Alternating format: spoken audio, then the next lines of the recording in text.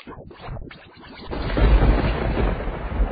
is the Dashhacks.com news update.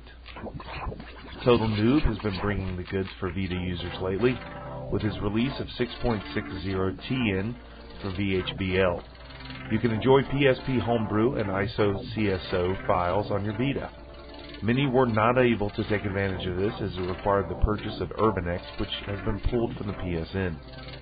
If you're one of the many who fell into this category, then prep yourself for the release of 6.60 TNB.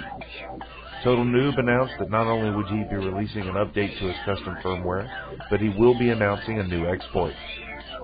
A developer that goes by the name of IcEmAn released an update to his XMB CFW Mod. Before we get into the updated version, let's take a look down the rabbit hole in order to get an understanding of this mod. This modification will add modded XMB categories, modded package installer, IceRx Media Manager, added theme, and custom boot logo. The only drawback from the initial release is that it was only compatible with those on German, KeyMaw, Rebug, and TBM custom firmware. Check back next week for another Dashhacks.com news update.